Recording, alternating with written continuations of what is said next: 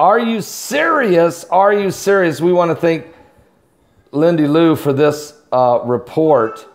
But worst news ever. This is just breaking out of Houston, Texas. Houston's Channel 13 just said flood advisory as they just reported they're opening the floodgates at the Livingston Dam with Lake Livingston, and the Trinity River will start to see extreme flooding.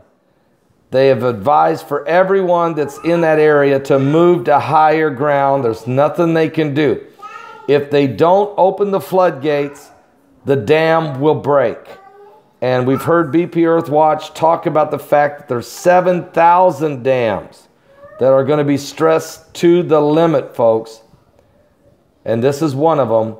They've got to do something. The floodgates have just been opened at the Livingston Dam, which affects, of course, Lake Livingston and the Trinity River. And they had to open the floodgates, because if they didn't, the dam would break. And then, well, then it's over.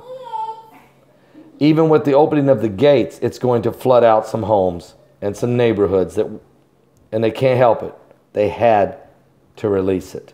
So pray for Houston tonight. It's a long night. It's going to be a long night.